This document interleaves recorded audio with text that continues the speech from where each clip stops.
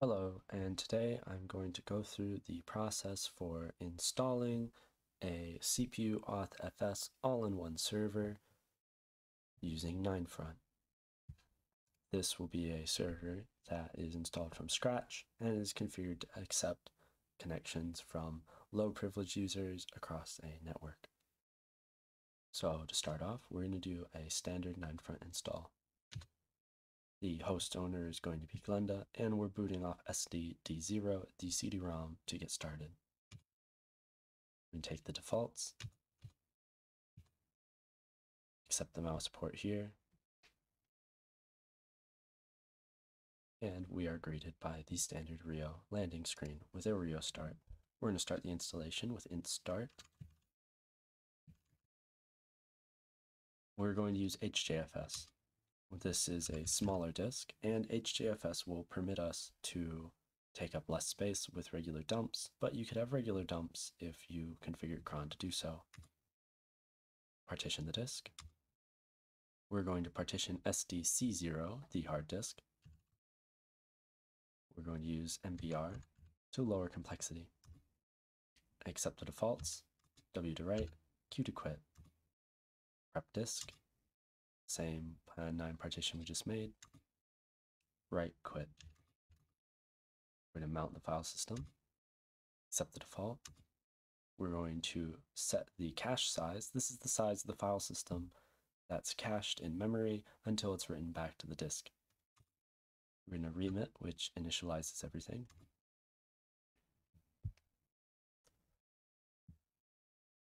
We're going to configure the distribution.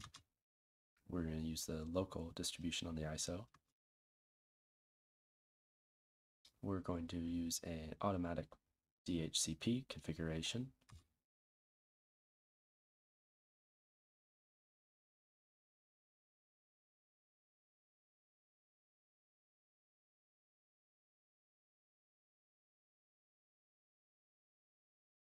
So we'll take a second while it talks with the DHCP server, mount the distribution, accept defaults, and it'll copy the distribution. This is the most time-consuming step, as the proto file is processed and unpacked, unpacking the ISO onto the disk.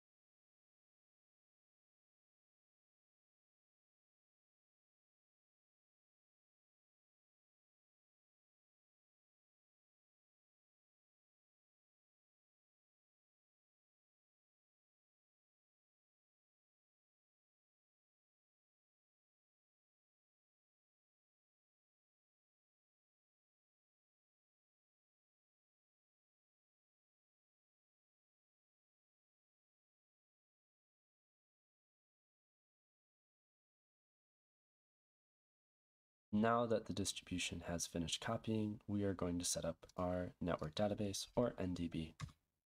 We're going to set a sysname. We should call our system something fun. I'm going to take the name some host. We set our time zone, US Pacific for me. Set up boot setup. Accept the defaults. We are going to install the Plan 9 master boot record. We are going to mark the Plan 9 partition active. Finish. And now we need to remove the ISO. I'll reset the system one more time. And this time we should be booting off of the MBR bootloader. We see SDC0, the hard disk, and we accept the default. We are booting as Glenda, the host owner. This can be changed. At install, you need to use Glenda to boot the ISO and install, but you can change the host owner later if you really want. Now we have a regular Plan 9 terminal. If no more configuration was done, we could connect to another system. However, we want to be a system connected to, so we're going to do this a little differently. To start, we're going to edit the plan9.ini file used to bootload the system. This is 9fat. 9fs 9fat will mount this at /n/9fat. We're going to make a backup of our plan9.ini just to be safe.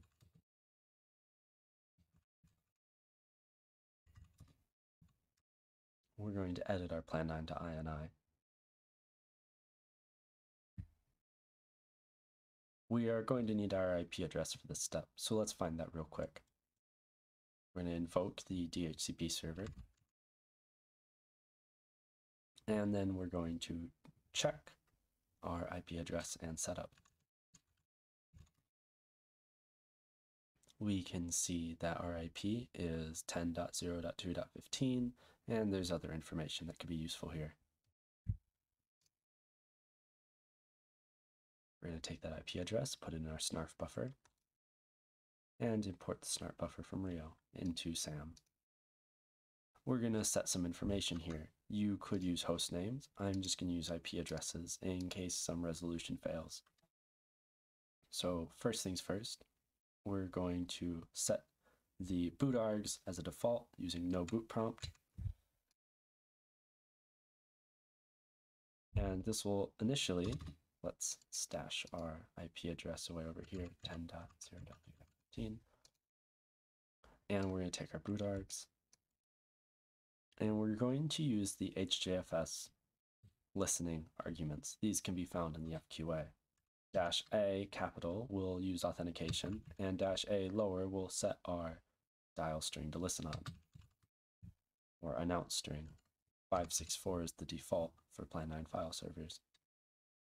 We're going to set the default host owner. This user is set to Glenda, who will be our host owner. And we're going to set auth, and this will be our IP address down below. Just to be safe, let's add some other values.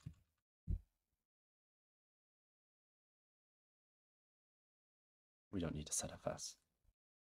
We're going to set our auth DOM. We're going to make our auth DOM somewhere. And we're going to set the service, when we reboot, to be a CPU server. This will make the CPU server boot in CPU mode, as opposed to a terminal. We are done with the bootloader for now. Now we are going to set up the auth server itself. First things first, we need to write to NVRAM, or non-volatile RAM, the host owner name and password key. To do this, we're going to invoke auth WR key, or auth write key. You notice there's nothing there now, and the auth ID will be the host owner's name, in this case Glenda. The auth domain is going to be somewhere, as I specified somewhere else. The capital letter is not significant, but sets it apart from other values. we're going to set the potential future Glenda sexstore password.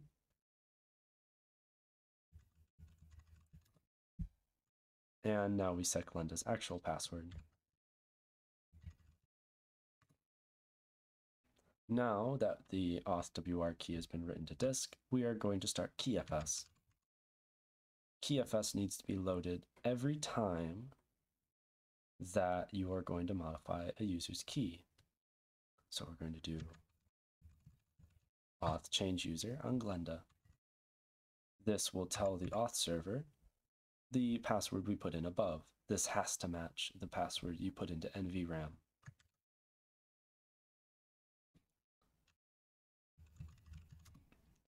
And these values that follow are not particularly significant for configuration and can be whatever you want. The post ID should be Glenda. The full name, Glenda, maybe with a smiley face. Just to be safe, I'm going to invoke auth enable on Glenda.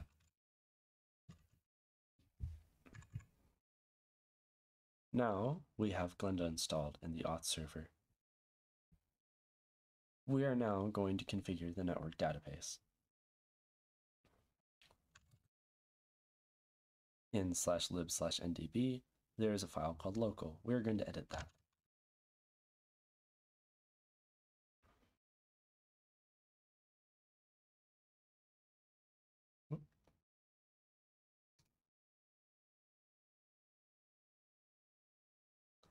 You'll see that our system, some host, is right here, and with an Ethernet tuple attached.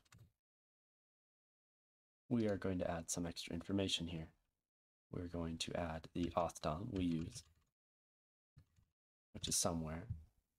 We're going to set the auth server, which is ourselves, 10.0.2.15.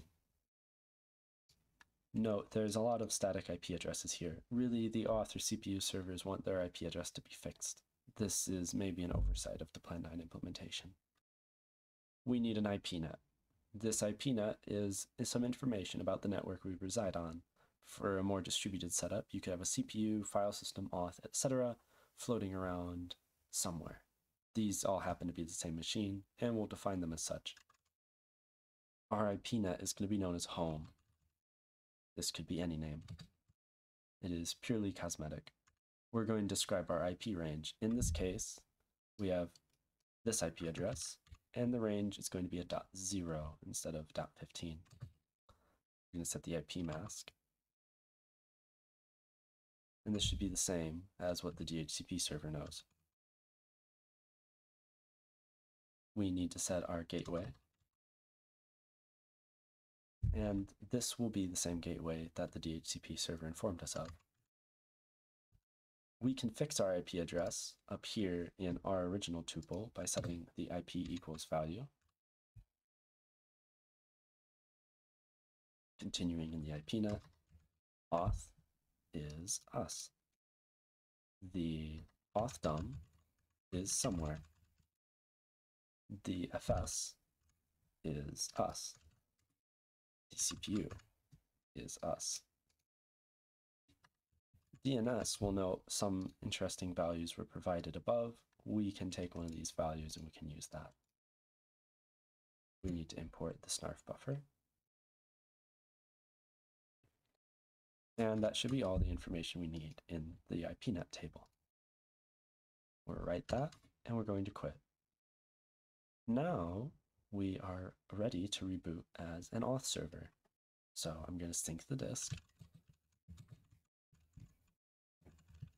just in case, because this is a virtual machine, and I don't want to have to rewrite the local file. Now let's reboot.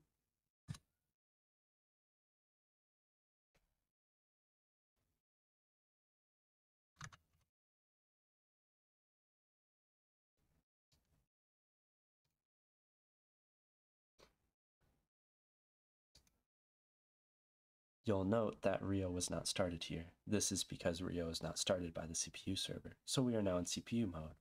We can see that one key was read in AES format. That would be Glenda's key.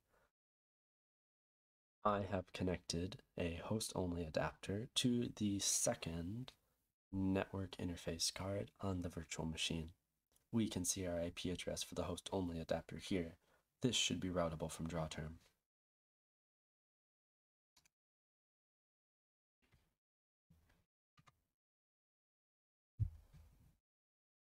We are going to connect. The host is 192.168.56.102.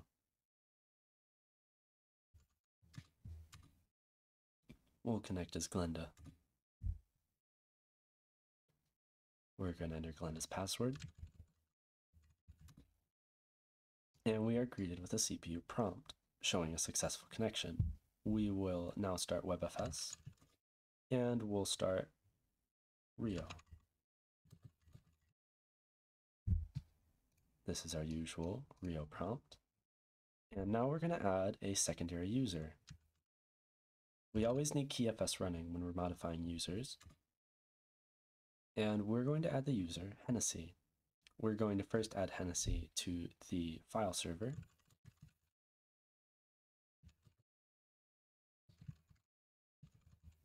And now we're going to add Hennessy to the cron group.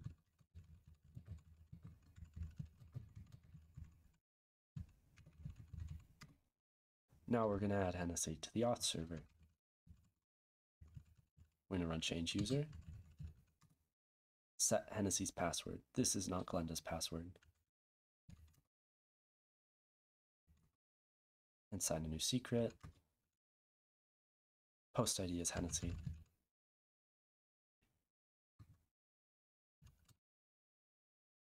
We're going to enable Hennessy just to be safe. And now Hennessy should be accessible. Let's try to draw term as Hennessy.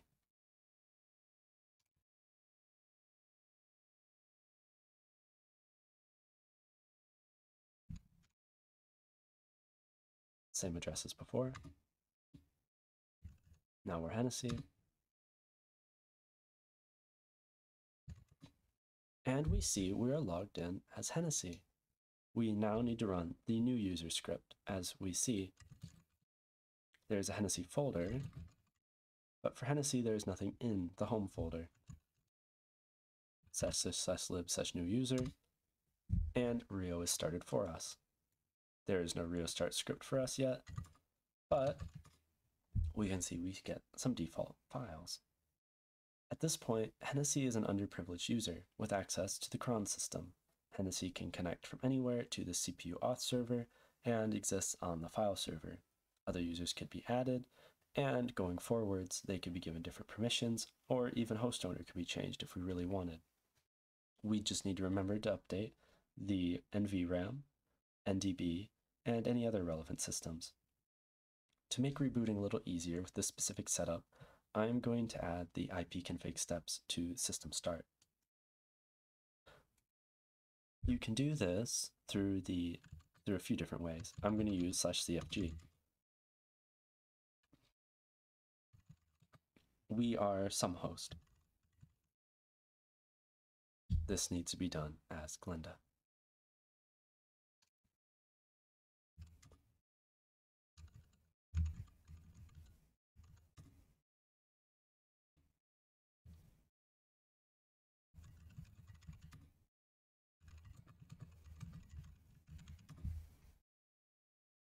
We are now Glenda. And we can, for the record, have our CPU, we could have our CPU'd as Glenda, and we can be Hennessy if we want. We need factotum running.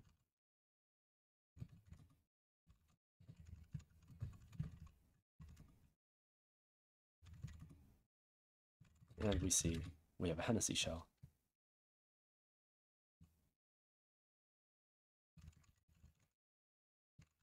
We can use Glenda's Rio start if we want, but we're still Hennessy. Going back to Glenda, I believe sysname is our system's name.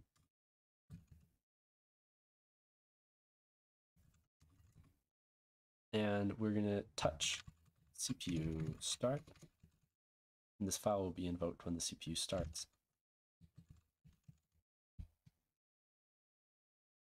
we're going to do -a ipconfig, which will do our first network adapter, and ipconfig ether/net/ether1. This will configure our host-only adapter.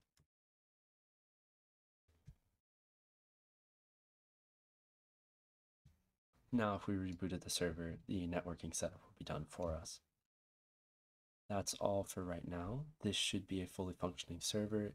You can use only one network interface card on, say, a Vultr VM, but for VirtualBox, you probably want one for network access and one for host-only access. There are other configurations available, but it's one of the more straightforward to configure for. Hope it helps.